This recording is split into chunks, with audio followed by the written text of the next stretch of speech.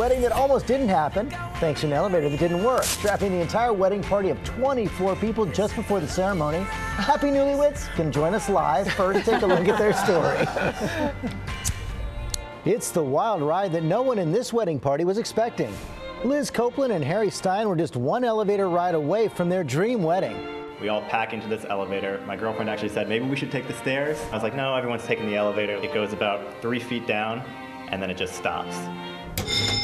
With 24 people inside, the bride, the groom, parents, grandparents, photographers, groomsmen, bridesmaids, the wedding planner, even the rabbi, all trapped in an elevator with no way out. We couldn't miss it because every single person that was involved with the ceremony was in the elevator. I thought, okay, God has other plans for this wedding.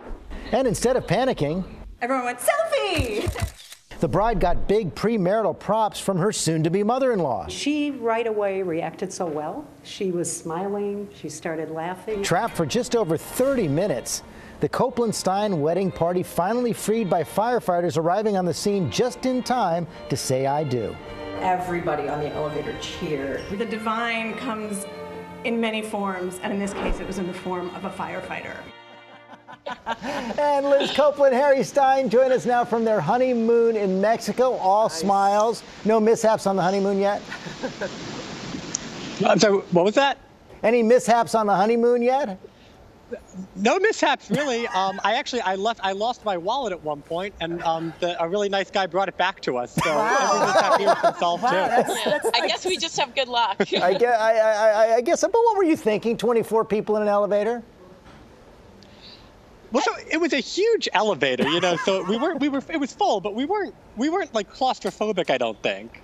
And for me, I didn't really want to walk down the stairs with my wedding dress with the long train, and so we were just like, okay, let's pile in the elevator like we've done before. And I guess you guys weren't worried about the tradition of waiting until you see her walking up the aisle?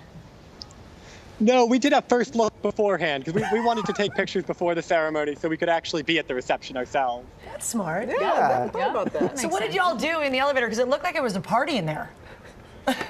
Yeah, everyone just kind of whipped out their phones, started taking pictures, having a good time. Liz, I think you said you wanted to do a sing-along, but... Yeah, I wasn't sure. I felt like other people wouldn't have been okay with that, so I kept that thought to myself. But we started taking photos, the photographers were grabbing things, and I don't know, you wait all day to get married. You get your hair done, your makeup done, all of that. You get the photos taken. So it was just a little bit more waiting. So we said, hey, why not have a little fun with this? There's a little pre-reception. Yeah, exactly. I mean, and no one was nervous. No one was nervous or thinking, when are we getting out of here? You just had complete faith you were going to be rescued. You know, yeah, I think most of us did. I'll say my mom was a little bit nervous.